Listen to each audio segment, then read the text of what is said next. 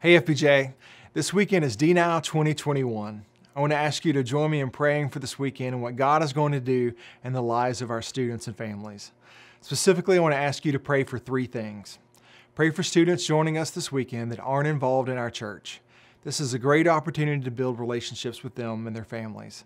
Secondly, pray that distractions will be minimal and that God will work through our speaker and worship leaders, that He would use this time to cultivate hearts that are for Him and that they would be focused on what He is saying.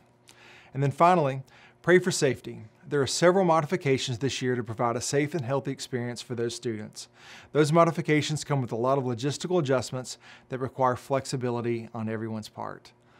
Follow the FBJ student social media channels for updates throughout the weekend as we look forward to what God is going to do at DNOW 2021. Don't forget to bring your baby bottles filled with change by the church this Sunday if you took part in the baby bottle fundraiser. They will be collected and taken to the Center for Pregnancy Choices for a donation. If you didn't get a chance to pick up a bottle and you want to participate, you can visit the address on your screen for more information and ways you can give online. We're excited to see you back on campus or online this Sunday as we resume our regularly scheduled services at 9 and 10:30 a.m. Don't forget to register, let us know you're coming, and bring your mask as all COVID protocols will be followed.